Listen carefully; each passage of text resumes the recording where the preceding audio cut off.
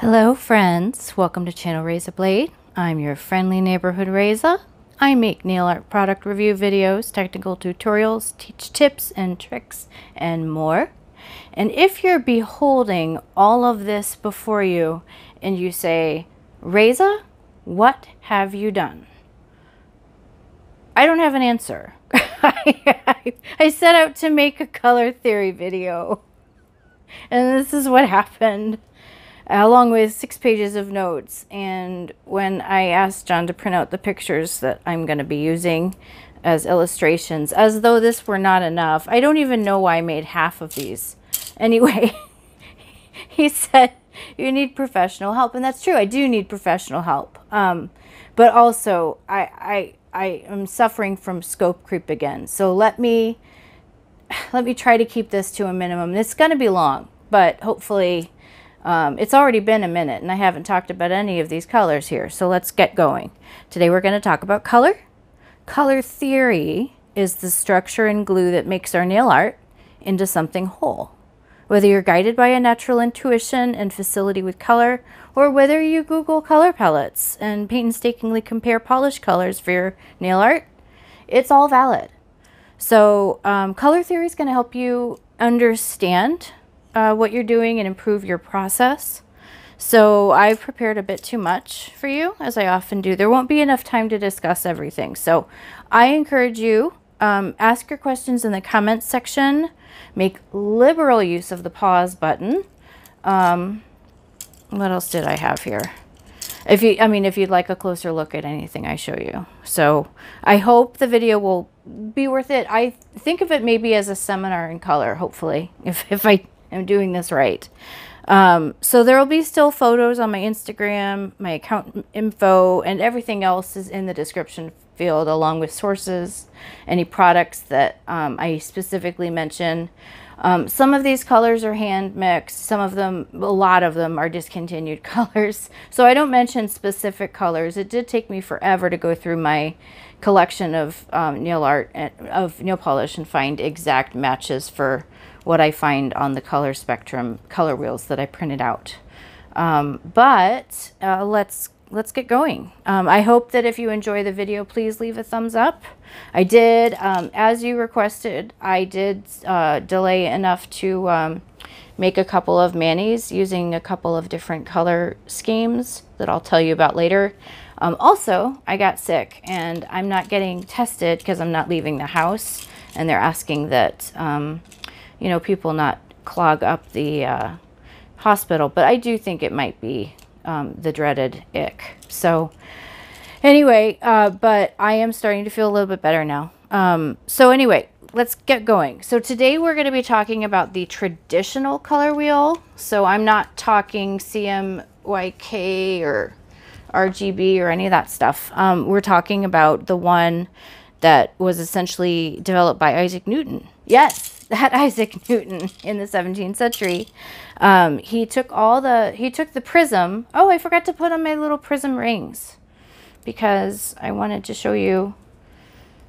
So he took these little prisms, and I can't make it happen. But anyway, the spectrum of visible light is reflected from these prisms, and what we get, gosh, what did I choose?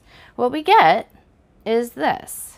So we've got red, orange, red. Well, let me talk about that in a second. So what Isaac Newton kind of pioneered was, he said, okay, look, wait. You take red, you take yellow, and you take blue, which are what we call the primary colors. And if you combine red and yellow, we get orange. If you combine blue and yellow, we get green. And if you combine blue and red, we get violet. So then if you combine red and violet, you get red violet. If you combine red and orange, you get red orange. So on and so forth. So this is mango. Wait, no, I lied. No, I didn't lie. This is mango. That's like tangerine, yellow, orange. And then here's yellow, green. And then here's blue, green. And so on and so forth. So the color that we think of as purple a lot, some would call that blue violet. And here's an actual violet, and then here's red violet. So anyway, I have all sorts of, I drew lines and stuck things to it. Sorry, I guess I didn't clean this as well as I thought. So that you can see how light moves through the spectrum, I made all these little gradient nails. I don't know that they really have a purpose now that I've put them all on my little thing. So I'm going to keep going. Anyway, so Isaac Newton arranged them into a circle and talked about red, yellow, and blue. And so I'm going to give you some vocabulary, because to discuss color, you need to kind of build a foundation. There's lingo. So as you learn the lingo, you learn about combining a palette. So, and then there's one more thing I want to say. Skill with color is like a muscle. The more you work with colors and combining them, the better you get at it. And the more likely that skill will become second nature. So don't be afraid to Google or copy colors from fabric or art you admire, and definitely look up color palettes on Pinterest. And I'm going to show you some of those a little bit later. I also have a Pinterest board that I collected palettes on for all my viewers and subscribers. That will be in the description box. Write down colors that appeal to you when you're browsing inspiration manis. I do want to say though, if your finished art is going to be really similar to the inspiration mani, do credit the original creator. So let's talk about color terms and the options and combinations. These pure colors, red, yellow, all of these individual colors, we're going to call hues. So that's the actual color before it's altered in any way. We have primary colors. And then the ones in between, so we're talking in between red and yellow, we have orange, and then we have green, and then we have violet. Those are secondary colors. And I'm switching pages. Tertiary colors are the colors where we have some fun names for them. Like mango or tangerine or whatever. So, right. But those are the ones in between the other colors. So in between blue and green, which is a secondary color, we have blue-green, which is a tertiary color. In between green and yellow, we have yellow-green, which is a tertiary color. So tertiary just means 3. What else am I talking about? So I told you about hues. We have 3 more terms to talk about now. And this is something that I created with a purpose. We're going to talk shade, we're going to talk tone, and we're going to talk tint. These aren't just words for colors. So shade is the colors mixed with a little bit of black or any amount of black. So technically you're going to have like it's a spectrum, right? So just like color is a spectrum, you can start with a little bit of black added to a lot of black added. So here's red, orange, yellow, green, blue, and violet, all with black added. Now what is tint? Tint is essentially the opposite of a shade. So with tint, we've got red with white added, orange with white added, yellow, green, blue, violet, etc., etc. Now these are tones. So tones are if you take these colors and you add gray. So here are the original colors. Let me show you. I put these for comparison. And then here are the colors that I've added in these various things. So tones are gray added to these colors. So when you talk about toning down a color, the literal meaning of that is to add some gray. Now, the metaphor of that, you'll hear color in a lot of times compared to sound. So colors can be loud or they can be muted. That's a good metaphor because you're kind of hearing with your eyes when you look at color. Okay. Let's talk neutrals. So we've got a lot of neutrals, at least as defined in color theory when you're using color. So we've got white, black, and gray, and then we've got here's grayish or taupe, and then a dark cool brown. We've got a warmer brown. We've got creams and beiges and khaki. We've got different colors of metals. This is a cool metal, silver. and here's a nice warm gold metal. Okay, so that is in as far as when you're designing, those are kind of things you can think of neutrals and accents. So let's talk gradient versus ombre.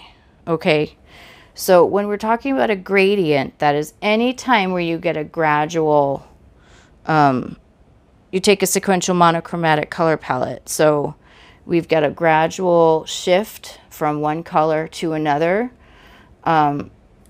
This is a terrible gradient. I did these in a hurry. Let's think of a better one maybe. Here's a little bit better one. This is just a sample of complementary colors, which we'll get to in a minute. So anyway, you go from one color to other colors.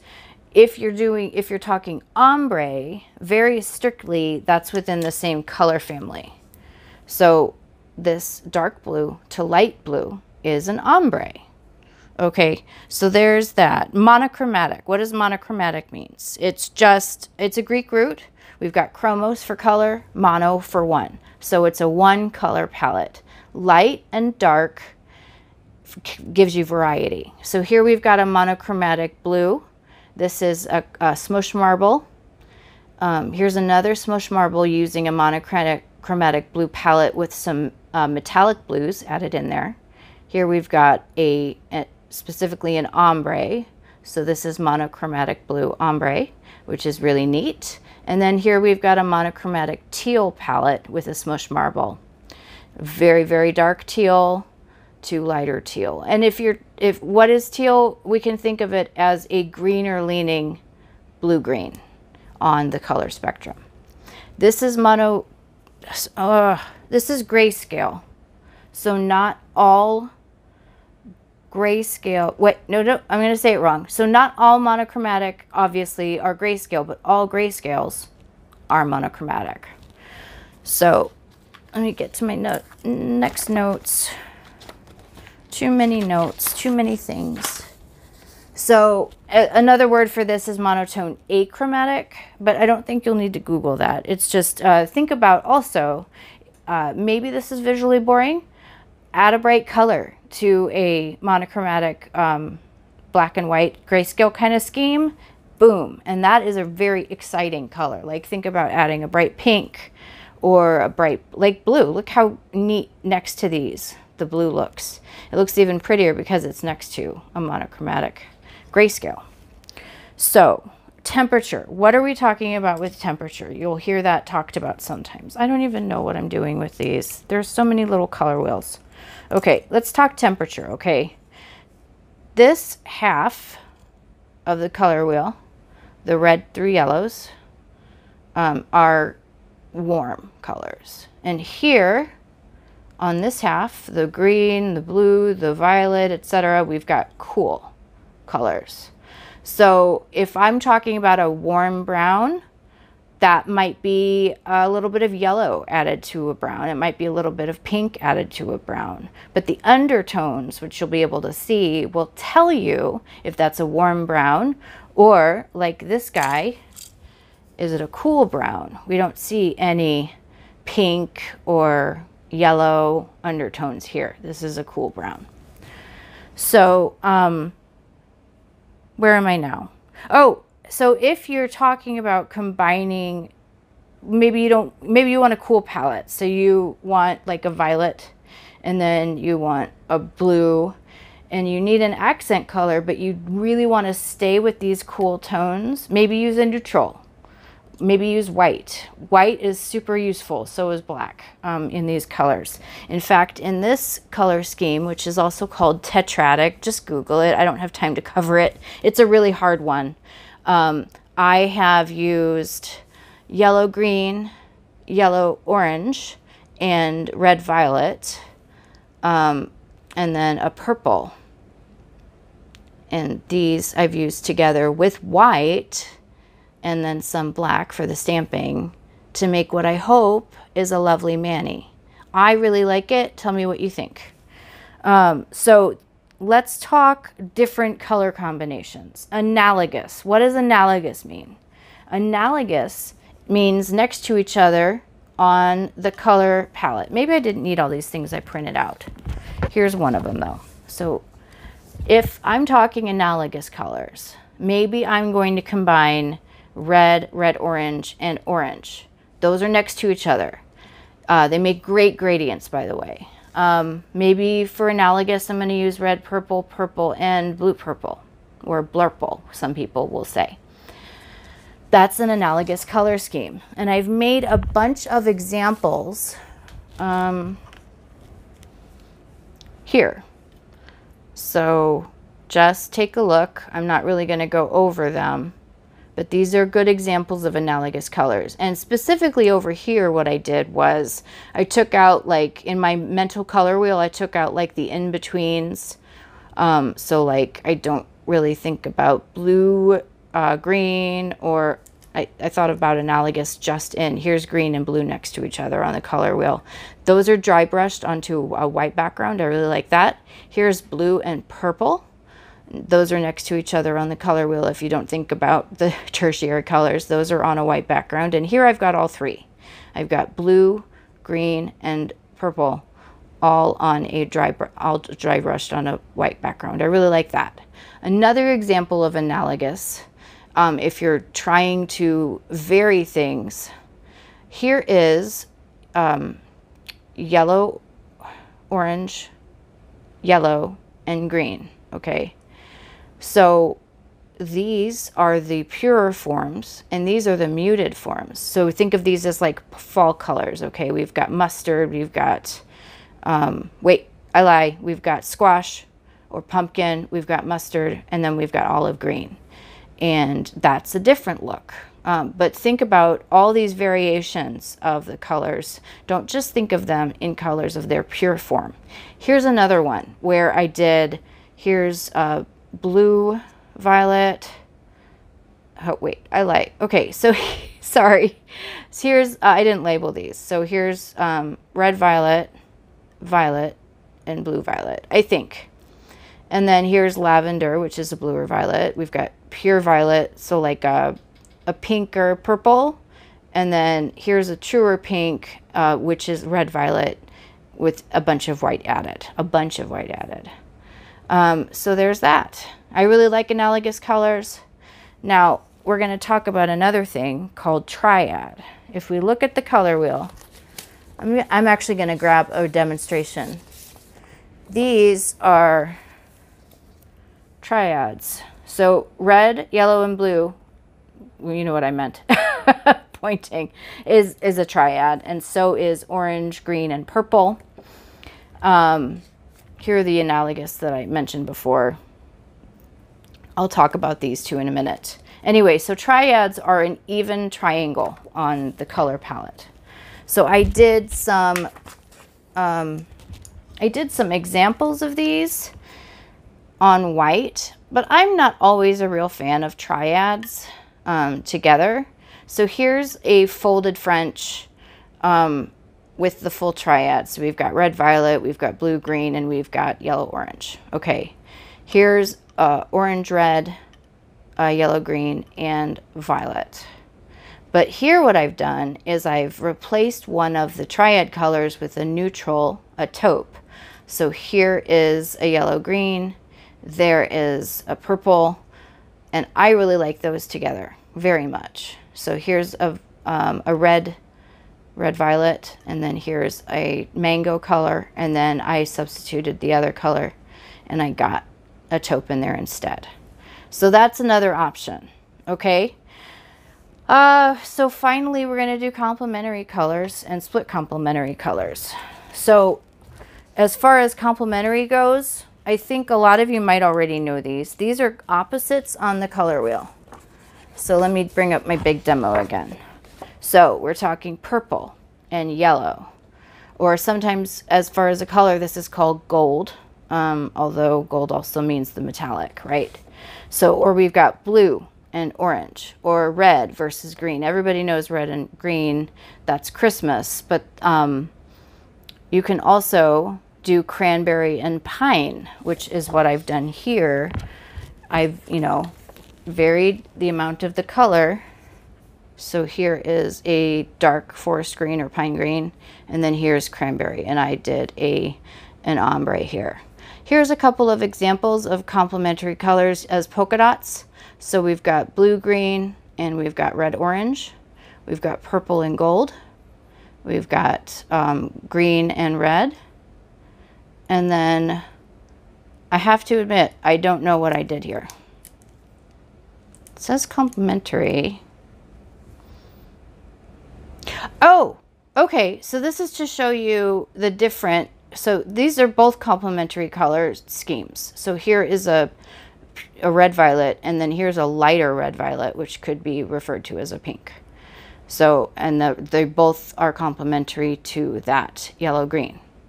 Here is turquoise and orange, and then light yellow and light purple, and then pink and green. It's just an incarnation of red and green. Here we've got very light pink, very light green. So maybe think spring pastels when you think about those. Now you ask, what is a split complementary? And that is one that I really like because it gives you a little bit more variety. So split complementary is when you take a color, let's say red, you go to the opposite, but instead of taking the green, instead of taking the opposite color, we're going to take the blue green and the yellow green. So if we talk about purple, instead of yellow, we're going to take yellow orange and yellow green. And those can be really fun. So did I? Oh, I did. Here we go. All right, so here's some split complementaries. Am I right? What did I do with these? What are these? Oh, of course I didn't write them down. These are split complementaries. Okay. So we've got, I'm running out of time, so I'm just gonna show you these. And then here's some more split complementaries. Oh my goodness, why didn't I label these? I'm very sure that that's what these are. And then here, what I did here is I did split complementary -1. So I really like red and teal together, right? That is a split complementary -1. So it's almost a split complementary, but I left out one of the colors. And then here's a muted version, or actually here's the tone. I lie, tint. Here's the tint version of that. And then I put down a bunch of colors that might go with those. And then as for a split complementary, yellow and pink. And then here's the tonal version. And then I put down the base colors. Here is dark blue and tangerine or yellow orange.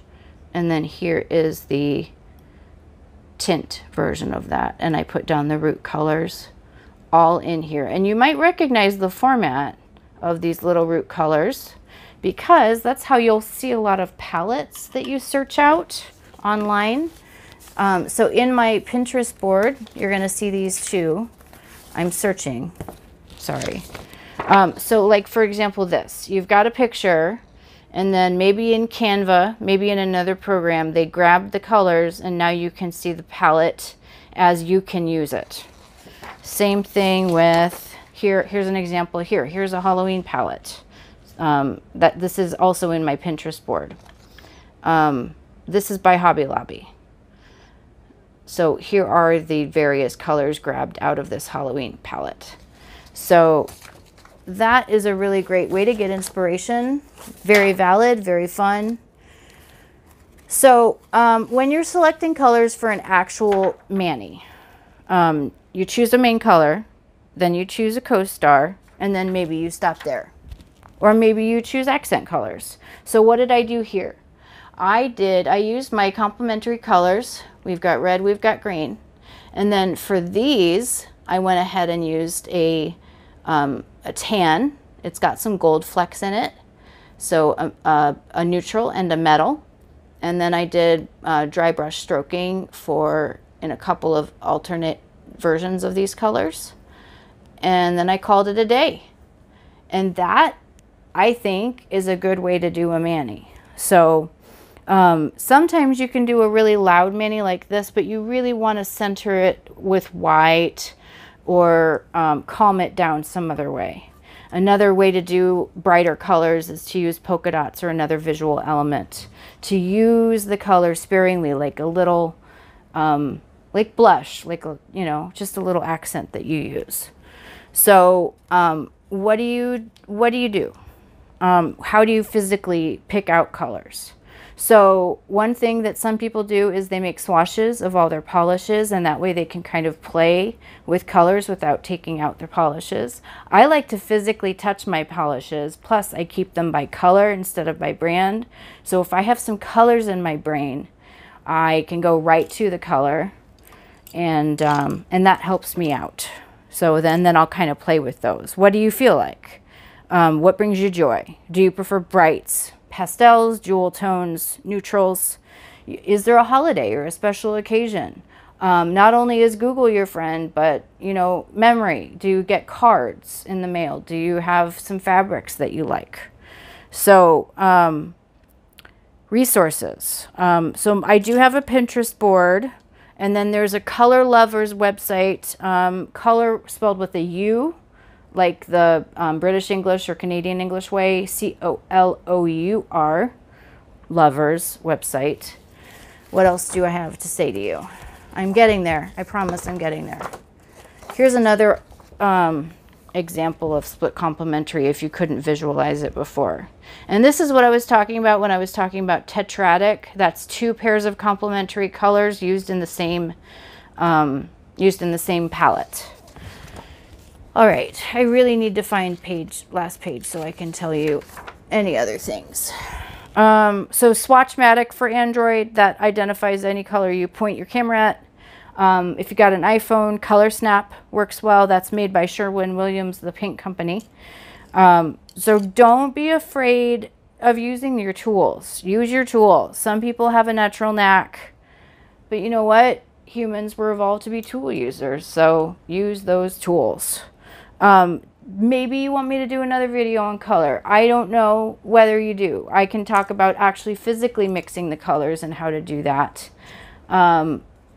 Next video that I'm going to do is a Mani by Me review for the month of January. We've got the Art Nouveau box that I've been waiting literally since I started stamping 4 or 5 years ago for. Art Nouveau is my favorite. So please tell me what you thought of this video. I know it was long. I hope it taught you a bunch of things. Please ask questions. For this particular color wheel, I did all the colors, and then I did some of the neutrals and a bunch of neutrals in the middle. What else am I missing? Do subscribe. Please join us. I make a lot of videos, and hopefully they're helpful. I love to hear your feedback. I need to know what you thought. So subscribe, click the notification bell so you get my next video, which is coming as soon as I can. And have fun above all. Be kind to yourselves and be creative. I love you so much. Bye-bye.